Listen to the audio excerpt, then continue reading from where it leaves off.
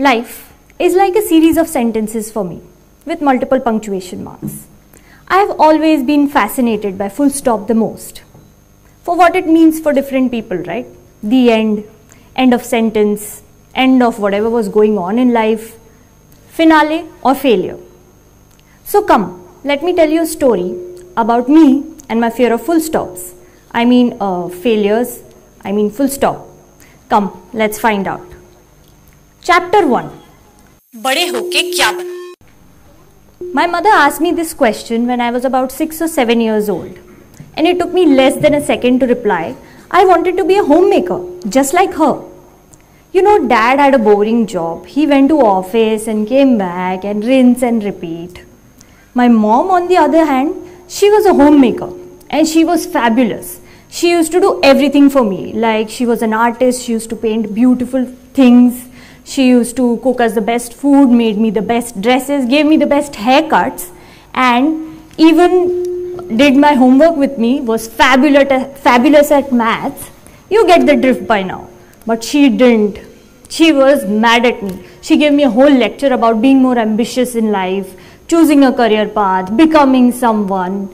So, hence began my biggest quest in life. What do I want to be? See, I was a very average student in high school. So the basic career options were out of the picture. I used to hate science and run away from maths. So, doctor, too much science; engineer, too much maths; pilot, too much maths; archaeologist like Indiana Jones, dig up treasures and be rich. But soon my grandpa told me that real archaeologists rarely find anything other than flies stuck in rocks. So I had to get really serious in life about my career choices. Hence, I decided to be a witch. For a large part of my teen, I was just waiting for Hagrid to come and take me to Hogwarts and life was going to be sorted, right? But then, by now, everybody was tired of my gimmicks, my parents, my teachers, and even my universe. So, I had to take an aptitude test in this very own school. Choithram School introduced it in the state for the first time. And it was the only test where I was actually looking forward to the results. When my dad walked into the guidance and counseling office, he was asked if he had any expectations that his kid would be a doctor or an engineer. You see, he was asked this question because it was an era of that competitive exams. Everybody was either sitting for IIT or medical entrance exams. But I had rejected those options right at the start. Remember? So thankfully, my aptitude test rejected it as well. I was very happy. The person told my father that I could be a great lawyer or an RJ or a VJ, anything creative, and I would rock it. But lawyer? I could never win a fight with my sister and I'll be a lawyer? No chance. RJ sounded interesting. Nobody would get to see me. I would get to talk about everything under the sun, and yet I would be famous. Best of both worlds for me. So done. It was decided. I wanted to be an RJ, and my parents finally took a sigh of relief. They didn't have to find any more career options for me. So yes, then began my journey of becoming a radio jockey. Chapter 2. You're not good enough to be a radio jockey. This is what first time when I went for an RJ audition at Radio Mirchi, this is what they told me. You see, back then media was not a very cool thing for a girl to do. It was supposedly an edgy profession. So on my first day of orientation at college, they told me that I should be ready to burn the midnight oil if I was a girl choosing to enter the field of media. But I wanted to be an RJ, so media was the place for me. So when Radio Mirchi came at my college to recruit RJs, I walked into the studio with an air of confidence and came out looking like a deflated balloon because they told me I did not have the voice of an RJ. Now, I can't change my voice, but I tried every single time, every single radio station, and they told me the same thing. But what did I do? I didn't cry like Kajol, saying mera pehla pyar adhura reh gaya. I decided to hustle. Life was just getting started, right? This can't be my full stop. So I decided to do any job that I could find while doing a master's degree. So at one point of time, I was a kids MC at a mall.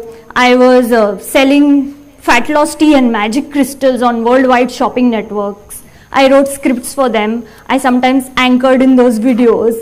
I decided to tell the world that if I can't be an RJ, I'll be anything under the sun. But what I thought would be the full stop of my life turned out to be just a comma. 2 years later, I got recruited by Star Plus. Chapter 3, Adulting 101. Now before I move on to the rest of my story, I would like to pretend that this is my Oscars award function, and I would like to thank my parents, especially my father, who accompanied me with unconditional support on the roller coaster ride of finding me a career path. Meanwhile, my poor mother just secretly prayed that I don't actually turn into a witch, and yet always supported all my fancies. But none of them ever forced me to choose a career path where I was not ready to go. You know, parents play a very crucial role at this point of time in our lives, when we are not quite adults, but we really wanted to be treated like one and desperately want to make our own decisions. So hats off to them for taking all our tantrums, being with us through all the whims and fancies, and yet providing us a good life. So okay, end of Oscar speech. We'll go to the next part of the story. I was finally in the city of dreams, Mumbai. Okay, I was ready to be a hotshot producer at Star Plus. My mother and my grandma used to think that I would know all the storylines of all the shows, and they used to think that I would have all the TV industry gossip with me. So every other day, I would get a call asking that what's going to happen on the next episode of Satya, or they would ask me, when is Sushant getting married to Ankita? And I was like, how would I know? I'm a producer, like I don't do all of these things. But they didn't get it. At one of the days, I got a different kind of a call. My parents were in an accident. My mother had a brain injury and slipped into a coma. My father had a knee injury and was thankfully all right. 6 months into the new job, I was faced with a real life challenge. At the age of 21, I truly became an adult. My mom was in the ICU and my dad had to be on a wheelchair for some time. So I was handling everything, right from hospital logistics to be there for my sister, to take care of the medicines, and yet somehow I had to go back to Mumbai to the new job.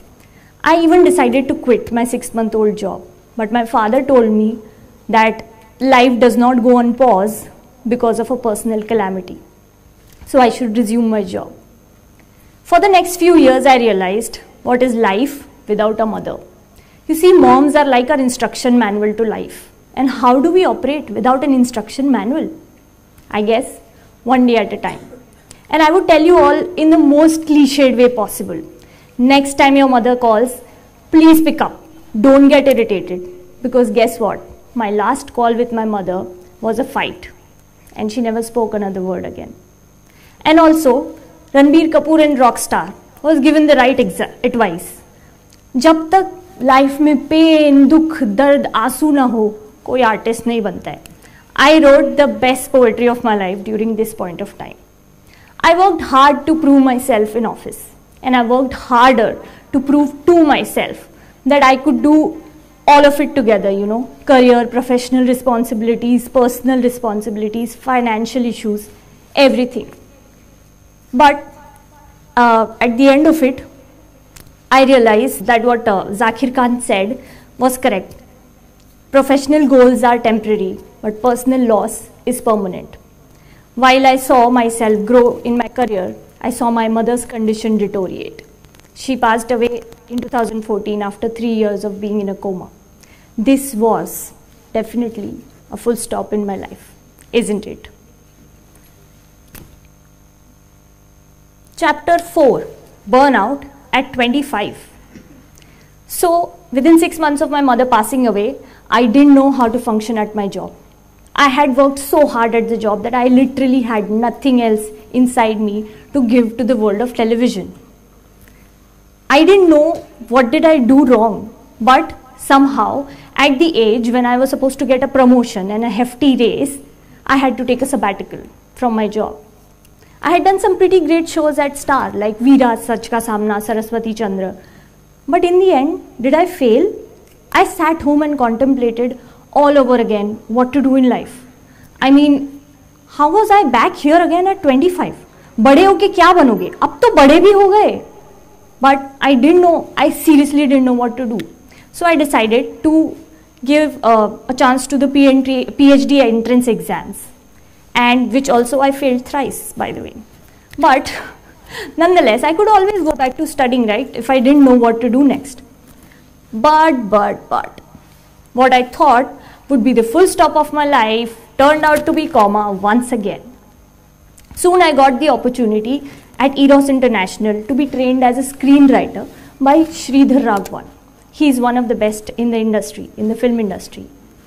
I was supposed to be hired as a film writer, and there was still a creeping doubt inside me that was I good enough for this, writing films after failing at my first job? But I bloomed like a flower in this writer's room. I never knew I had so many stories inside me. I channeled all my dramatic relatives, all the funny characters and friends I found around me, and I made stories out of them. The first 2 stories that I pitched were actually approved for a big Indo-China film collaboration with superstars on both sides. One of the stories was about a zookeeper from Indore who was to go to China to get a panda. Kabir Khan was supposed to direct it. We even went to China for a recce, but this was back in 2017. But, this is my dramatic life after all. How could things go well? You know the pattern by now.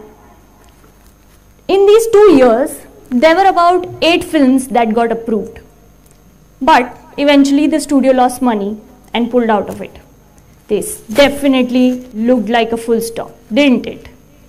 But I knew by now the universe used to play this game with me. It always had a backup plan. So here came plan B, C, D, E and F. Of so many stories that I had pitched at Eros, many of them were rejected. And one of the rejected ones stayed with one other colleague of mine who went to Z Studios and pitched the same story. They called me to make a film out of it, and that is how my only claim to fame so far, Suraj Pe Mangal Bhari, was made. On 6th January 2020, it was a surreal experience for me because I stepped inside a studio where my film was coming alive. It was being shot. What I had written, actors like Manoj Bajpayee and Diljit Dosanjh had liked and agreed to play the parts in the film. But did you notice the date? 6th January 2020. 3 months later, as we were wrapping up the shoot, the world was wrapping up to go into a lockdown. The film was released on 15th of November 2020. Not on OTT, but in theatres. Apart from the critics, there were only 3 people in the theatre.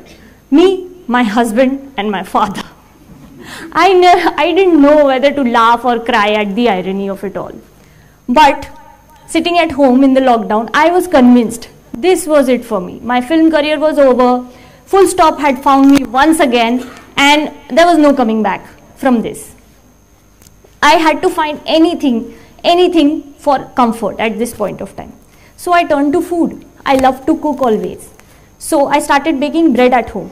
Soon my friends got to know about it, and the news spread like wildfire in the boredom of lockdown. Before I knew it, I was baking about 30 loaves of bread a day.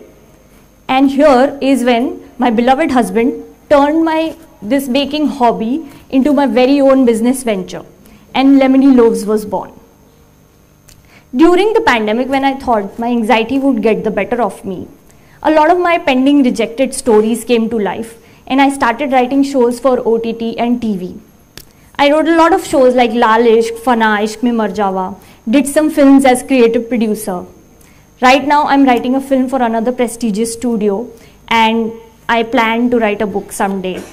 Moral of this long dramatic story is that failure is never a full stop. It's just a comma. Life moves on to something bigger and better after it. Look at me. I am an example of it right here. These days, when people ask me what do I want to do in life, I have a whole list of things. I'm a screenwriter, a creative producer, a PhD scholar, an assistant professor, and a baker. I have to take a pause because there is a whole list. All because I had so many full stops. I mean failures or full stops. My favorite writer, Rudy Francisco, says, failure is when you talk yourself out of becoming something amazing. So please do not talk yourself out of it, no matter how bad the failure is. Wrong career choice, bad marks, bad interview, personal failure, professional failure, whatever it is, I promise you, there's always something better waiting for you. Be kind to yourself. Remember that you are unique in your own way, and don't listen to your inner critic. Thank you for being such a lovely audience. Thank you for listening.